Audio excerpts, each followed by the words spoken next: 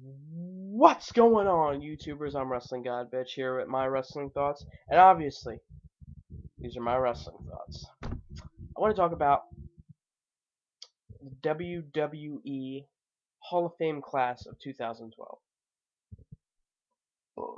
Excuse me.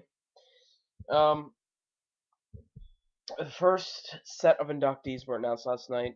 Usually they announce one a night or one a week, but last night they announced two, and the first inductee into the WWE Hall of Fame is none other than the Razor superstar Edge.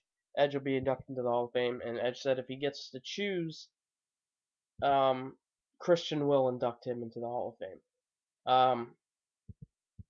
We also now have a first ever. Ric Flair is getting inducted in the Hall of Fame for the second time.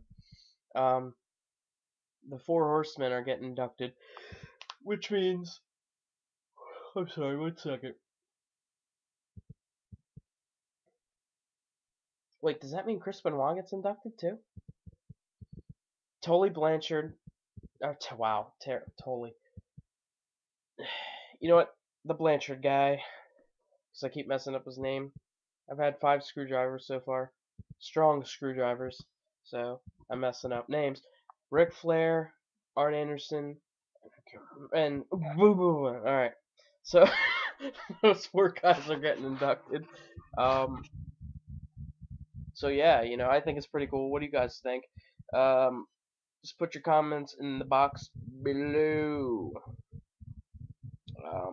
That's pretty much it. What do you guys think? And who do you think will be the next to be inducted? Other than Mil Mascaras, because we already know he's getting inducted. Just it's a matter of time of when he gets announced. All right, so catch you guys later.